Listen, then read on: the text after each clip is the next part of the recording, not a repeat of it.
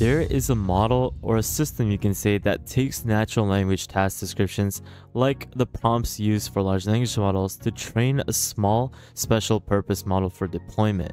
Introducing Prompt2Model, a project that was released a few months back that is able to generate deployable models from instructions. From a single prompt, you can get a fully functional model. They do this by retrieving existing datasets and pre-trained models, which is able to generate datasets using LLMs, as well as fine-tuning the model on its own.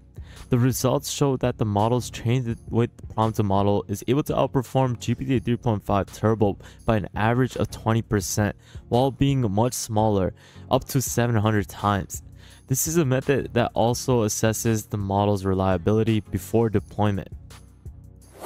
Just take a look at this demo video, which is showcasing how a prompt is given to Prompt2Model to construct a new deployable model based off the instructions given. This is the instruction over here, which states that your task is to generate an answer to a natural question. In this task, the input is a string that consists of both a question and a context passage. The context is a descriptive passage related to the question and contains the answer. And the question can range from math, cultural, social, geometry, biology, history, sports, technology, science, and so on. Now, in this case, the prompt is given, and then what happens is that once the prompt is given to Prompt2Model, it starts to parse the prompt by giving the model an input and output for the prompt template. Now, as you go into the video, you will start to see that the model then retrieves the dataset that is needed for this prompt.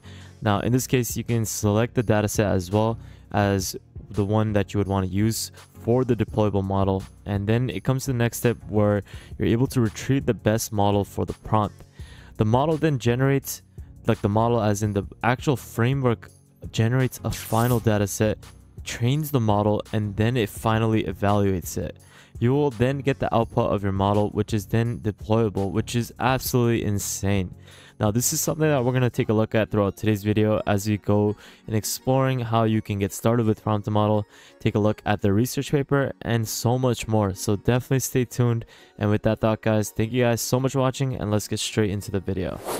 If you would like to access our private Discord where you can access subscriptions to AI tools for free, you have consulting, you have investment opportunities, collaboration, and so much more, definitely take a look at this link in the description below. If you would like to book a one-on-one with me where you can access my consulting services, where I can help you grow your business or basically give you a lot of different types of solutions with AI, definitely take a look at the calendar link in the description below.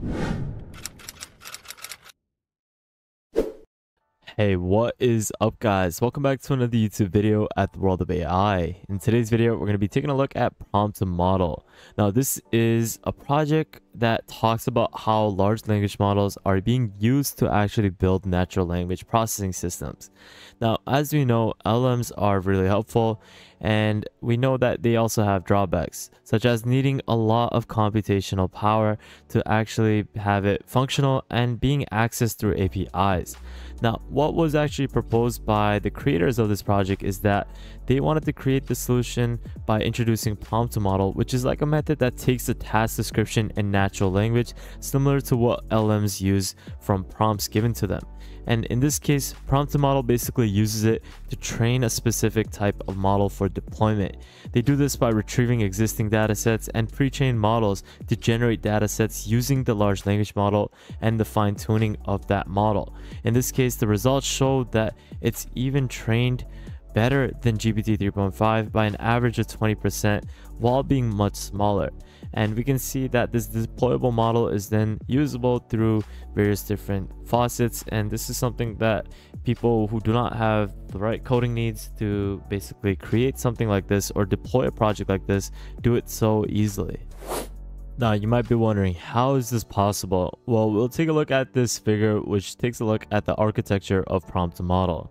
It is something that shows the structure and the system that is designed to make it easier to create small and accurate machine learning models from a single prompt.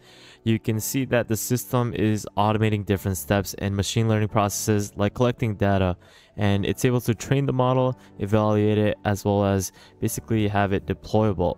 Now, in the middle of all of this, you can see that there is an automatic collection system. It's something that uses two different types of methods. You firstly have the retrieving datasets as well as the generating datasets using a large language model. Now, these datasets have been labeled through data relevance as well as through other types of user needs. Now, then the system is then using a pre-trained model, which is fine-tuning them using the training data from the collected datasets previously. And we can see that in this figure over here, which basically retrieves the dataset and then trains it based off the context that you wanted to actually have it trained upon. Now, you're also able to have the system create a user interface for interacting for the model on the web, and this is something that we saw based off the video demo. Now, this is a system that is very flexible and can be adjusted any sort of step. So this is something that could be implemented in different ways and could be turned to different contexts if needed. Now, the primary input for users is a prompt, and this is something as we would do with a large language model. We give them prompts so that it can generate various different types of things. But this is a prompt that includes an instruction, and in other cases, you're even allowed to give it examples which showcase the behavior of what the model could be deployed upon. Now, let's take a look at some evaluation metrics for GPT 3.5 in comparison to Prompt2Model. Now, we can see that this was tested based off of different methods, and this is evaluating how the model is able to produce various different types of models. Now, in 2 out of the 3 tasks, we can see that Prompt2Model is a model that outperforms GPT 3.5, even though the model used for comparison is so much larger. Now, the interesting thing about this is that the model used by Prompt2Model is 700 times smaller, and yet it's able to outperform GPT 3.5. Now, there are other cases where they tested Japanese to Python task in the other types of methods, which showed that it didn't perform so well in comparison to GPT 3.5 Turbo. It's all about perspective. If you look at all the good things in Prompt2Model, you will just basically say that it's way better, where the real truth is that GPT 3.5 Turbo is really good, and it's not that it's not better than Prompt2Model, but we can see that there's some characteristics of Prompt2Model that outpace GPT 3.5 Turbo, like the one that we saw before. Now, if you want to get started in using Prompt2Model to generate your own deployable ready-made model, you can definitely do so by 3 different methods. You can use it through Notebook or through Google Colab, which is a method that I'll showcase after I showcase the installation process. But you can also install it locally, and this is something that you can do fairly easily, but you're going to need to make sure that you have the prerequisites fulfilled. You need to make sure that you have Git installed, Python installed, you need to make sure that you have Visual Studio installed, and have an OpenAI API key ready. Now, once you have these 4 prerequisites ready, you can then move forward with the installation process. First things first, you need to go onto the GitHub repo, click the green button over here, copy the repo link, go onto command prompt, type in the command git clone, paste the link in, and click enter. Once you have done that, you can go into the Prompt2Model folder by typing in cd Prompt2Model, and then you just need to install the requirements needed for Prompt2Model. Afterwards, you can input the actual API key that is needed to have this functional, and once that is done, you can launch it by this simple command which we saw over here. You simply just need to copy and paste this into your command prompt, and you can start creating small models based off prompts. Now, they have a tutorial on how you can write good prompts, so I'll leave this link in the description below so that you can access it fairly easily. But this is a way that you can write different prompts to generate various different types of models, which are obviously going to be in small in size, but it's something that you can have generate ready-made models.